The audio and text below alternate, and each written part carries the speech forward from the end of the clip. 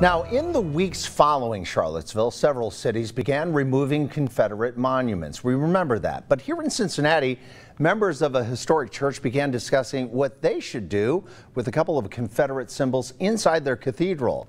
Local 12's Brad Underwood explains what happened. Dwayne, historically, the church has had a record of advocating for civil rights and equality. After what happened in Charlottesville, the church's dean asked the members to examine their heart and to have a discussion about two pieces of history inside the church. The church itself has been complicit in enshrining systems and people who contributed to white supremacy.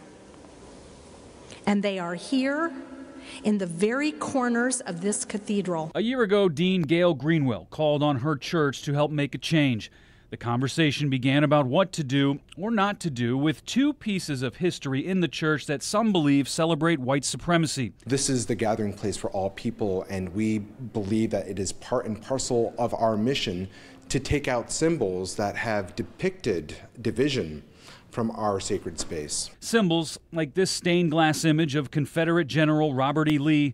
and this plaque commemorating Leonidas Polk, a church bishop and Confederate general.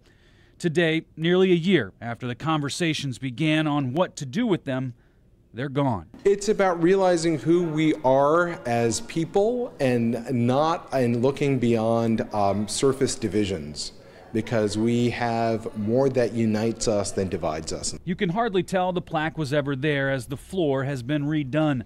Inside the cathedral, the window is still missing a section, but soon to come, two pioneers of the civil rights movement. So we are delighted that Harriet Tubman and Frederick Douglass are going to be replacing two images on that window. They're going to be the two images that are going to be depicted in our cathedral space. The plaque is believed to have been installed sometime in the 1930s, and the stained glass images believed to be put in around the 1950s. Now, Reverend Zachariah says there were several voices in the church that didn't want to see these items removed, but discussions were had.